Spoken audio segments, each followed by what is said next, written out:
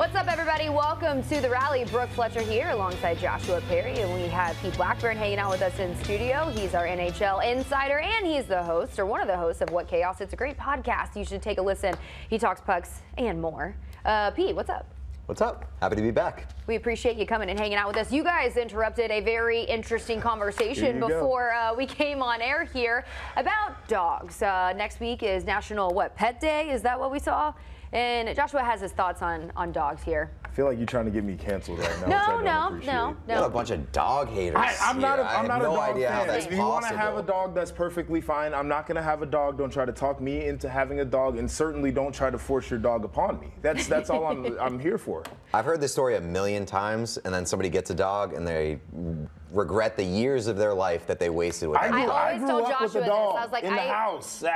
It was not for me. What are you going to do when your son, like 5 years from now, and he's like, Daddy, I want a dog? I'll be like, you can get one when you're an adult and you pay your own bills. Okay. We'll see about that. We will see about that. We have this on video. We're going to clip this off. I can't wait. Okay, let's get to some NBA news because we got to touch base. What's going on across the association? How about Victor Wembanyama? He had himself a night with a historic triple-double, becoming the second youngest player in NBA history to record 10 block shots. So Shams Charania, he joins us now for more on this. Shams, good to see you.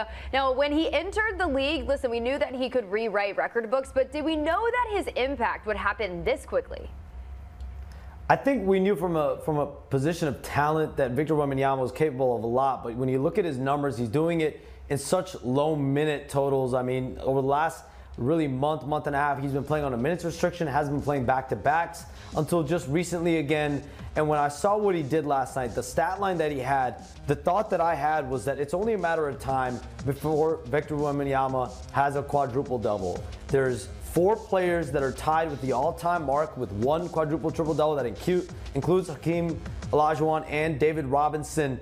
But it's very possible Victor Wembanyama could be the type of player that sets the mark for that quadruple-double record in league history. Just the way he's able to impact the game, points, rebounds, blocks, assists. He's able to do everything. He said it, and I've heard it. He can really play point guard on many nights for this Spurs team. He can play 1 through 5. That's what makes him so special. Yeah, it's rare that you see a young guy come into the NBA and play the way that he has, just from a command of the game standpoint. And Shams just mentioned all the things that he can do in terms of scoring, and we've seen that, and his ability to handle the basketball, to facilitate with his teammates, to grab rebounds. But 10 blocks in a game is ridiculous. And I think a lot of people look at a dude with a slender frame and they're like, oh, can't play defense, going to get pushed around the paint.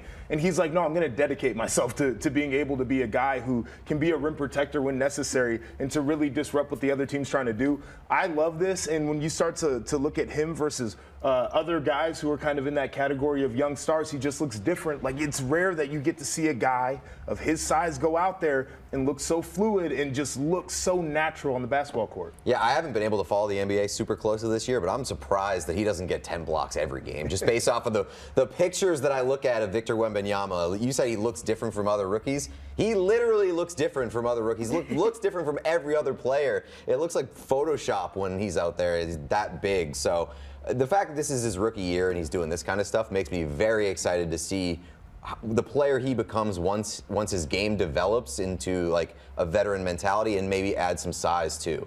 We're talking about just the instant impact that, everybody says he's a generational talent. We haven't seen a guy like him in years as far as Victor Wembanyama. But, you mentioned you don't follow NBA closely, but Connor Bedard, talk about generational talent. How have you just kind of seen the similarities between these two as far as impact? Well, I don't know. I'm not ready to say Connor Bedard's a generational talent. Is he on the road to get there? Perhaps. He's got one of the best shots in the NHL already, and we've seen what he's been able to do in a rookie year where he's not surrounded by much talent, and I think that's probably the same for Victor Wembanyama in San Antonio. Like, you're a standout on a team in which there's not a ton of talent. For Connor Bedard to do it, like, he's still injured. He's been injured for weeks now, and last night was the first time that he'd been caught in rookie points because Brock Faber had 2 assists last night. Finally caught him in rookie points. That's how much better Connor Bedard has been than every other rookie in the year. They just make it look easy, right? It's been so much fun to watch these young stars in both of these leagues.